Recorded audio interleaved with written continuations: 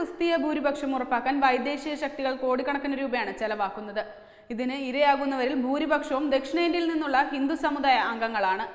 എന്നാൽ ഹിന്ദു ധർമ്മത്തിൽ നിന്നും പരിവർത്തനം നടത്തി ക്രിസ്ത്യാനിയായ സാമൂഹ്യശാസ്ത്ര ഗവേഷകയായ എസ്തർ ധൻരാജ് ഇന്ന് പറയുന്നത് തനിക്ക് പറ്റിയ ഏറ്റവും വലിയ മണ്ടത്തരത്തെക്കുറിച്ചാണ്. ക്രിസ്ത്യൻ വിശ്വാസത്തിൽ എത്തിയ ശേഷം ക്രൈസ്തവ സഭയെക്കുറിച്ച് ആഴത്തിൽ പഠിച്ചപ്പോഴാണ് എസ്തറിന് ഈ മതപരിവർത്തനത്തിന്റെ പൊള്ളത്തരം ബോധ്യപ്പെട്ടത്. മതം മാറി 1/4 നൂറ്റാണ്ട് കഴിഞ്ഞപ്പോഴാണ് ക്രിസ്ത്യൻ സഭയിലെ കള്ളത്തരവും ഇതിനു പിന്നിൽ നടക്കുന്ന ഗൂഢതന്ത്രങ്ങളും മനസ്സിലായതെന്നും എസ്തർ പറയുന്നു. തമിഴ്നാട്, കേരളം, കർണാടക, ആന്ധ്ര എന്നിവിടങ്ങളിൽ നടക്കുന്ന മതപരിവർത്തനത്തിന് പിന്നിൽ വൈദേശിക ബുദ്ധി കേന്ദ്രങ്ങൾ തന്നെയാണ്.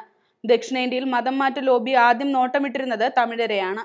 ഭാഷയുടെ കൈയടക്കലിലൂടെയാണ് ക്രിസ്തുമതം ഒരു സംസ്കാരത്തെ ആദ്യം വരിഞ്ഞു മുറുക്കാൻ തുടങ്ങുന്നത്. ഒരു പാശ്ചാത്യ സെമിനാരിയിലെ വിദ്യാർത്ഥി എന്ന നിലയ്ക്ക് മിഷണറിമാരായ ഫ്രാൻസിസ് സേവിയർ, അഡോനിറം ജഡ്സൺ, വില്യം കാരി തുടങ്ങിയവരുടെ വാക്കുകൾ വായിച്ചതിനു ശേഷം ഇത്തരം പ്രയോഗത്തെക്കുറിച്ച് ഞാൻ ചില പേപ്പറുകൾ പോലും എഴുതിയിട്ടുണ്ട്. ഭാഷയുടെ കൈയടക്കൽ, പ്രത്യേകിച്ചും ഇന്ത്യൻ ഭാഷയുടെ കൈയടക്കൽ, ഒരു പുതിയ പ്രതിഭാസമല്ല. ക്രിസ്തു മതാധിനിവേശത്തെക്കുറിച്ചുള്ള 6 വർഷത്തെ പഠനത്തോടെ 1/4 നൂറ്റാണ്ട് നീണ്ടുനിന്ന ക്രൈസ്തവ വിശ്വാസത്തിന് തിരശീല വീണ ഒരാളാണ് ഞാൻ.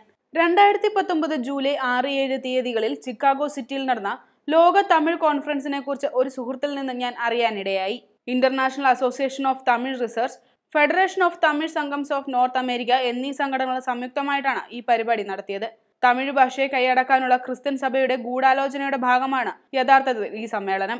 ഇന്ന് ഒരു ഭാഷയുടെ കാര്യത്തിൽ അവരുടെ ഈ പദ്ധതി വിജയിക്കാൻ നാം അനുവദിക്കുമെങ്കിൽ താമസിയാതെ അത് മറ്റുള്ള ഭാഷകളുടെ നേരെയും ഇത് നടക്കും.